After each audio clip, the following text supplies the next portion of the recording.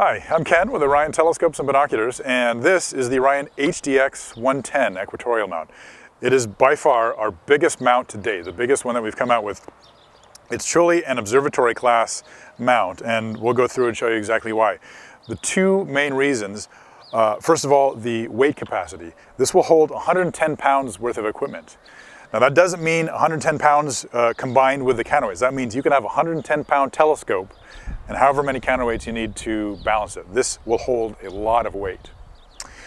I know what you're thinking. It's like, well, who has a 110-pound telescope? Well, it's not just as simple as that.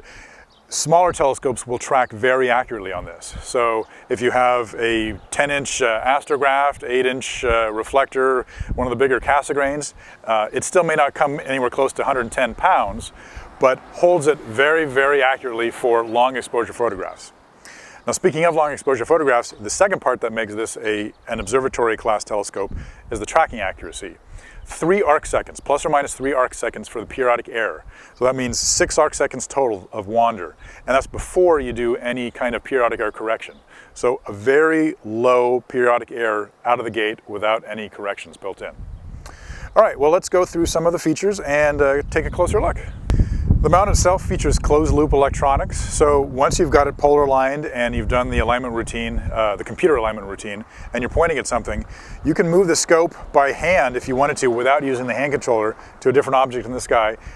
The computer will still know where you're pointing, so if you, let's say, then went to the hand controller and pressed go to the original object, it will go right back to it. So there's no getting lost. The mount will not get lost.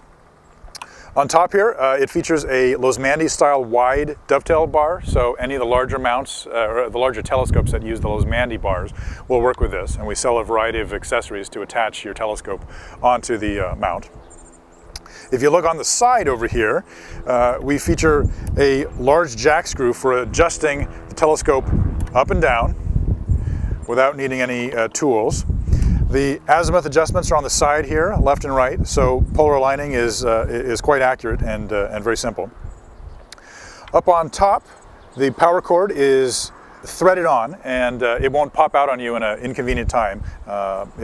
It's a nice locked power cord, so no worries there. On-off switch, there's a snap cable for your compatible Canon camera. On the side over here, you've got the ports for the autoguider and the hand controller. And then speaking of the hand controller, it's a standard 40,000+ object database. So there's any number of different databases based on the object. The NGCs, the ICs, the Messiers, planets. If you don't know what you want to look at, there's a tour function, so it will suggest any number of things for your time of night and time of year.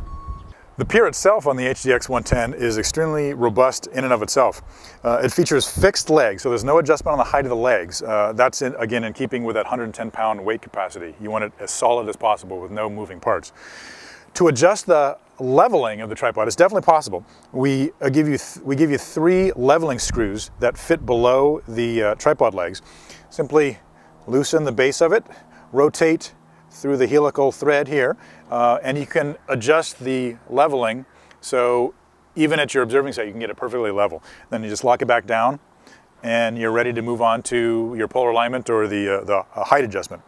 So speaking of the height adjustment, let's say you have a large reflector with a tall eyepiece or a large refractor with a very low eyepiece. You can adjust the height of the central pier. Simply unlock the bolts on the side and then move the pier through the central hub lower or higher until you get the exact position that you want. So here we have the HDX110 with a 10-inch astrograph on top of it. And a scope this size wouldn't even make the mount sweat. It wouldn't even feel this size.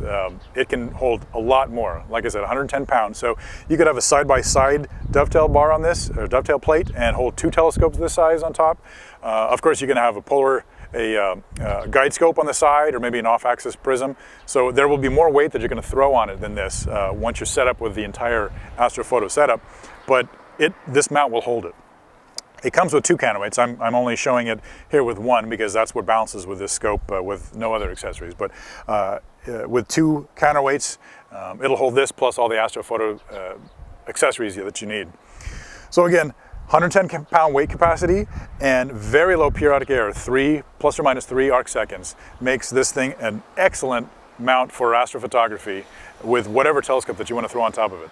Now this is a very robust mount, which means it is heavy. So to make it easier to transport, we've included these large heavy-duty handles on the side. So when it comes time to move it off of the mount, simply loosen it up here, grab the handles, lift it off. Once again, this is the HDX110. It combines 110 pounds of weight capacity with extremely low, plus or minus 3 arcsecond periodic error. Thank you very much. Clear skies.